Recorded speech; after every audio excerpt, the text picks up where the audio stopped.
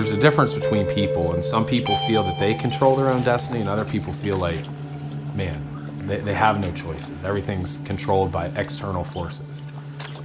I'm the opposite. I feel in my heart that if I want something bad enough, I can make it happen.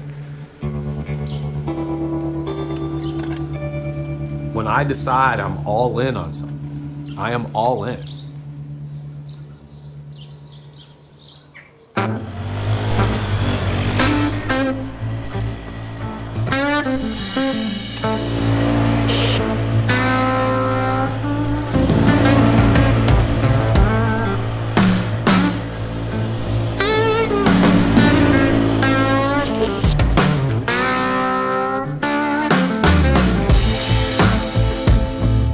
July 18th, I rolled out of bed and checked my trail camera.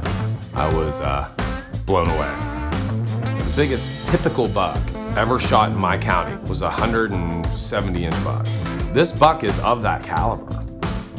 I get to hunt some of the biggest big buck states in the country: Illinois, Wisconsin, Kentucky. I've never had a bigger buck in front of me. This was the biggest buck I've ever had in front of me from right here in Pennsylvania. It's a story about, you know, a deer and a hunter, but it's way more than that.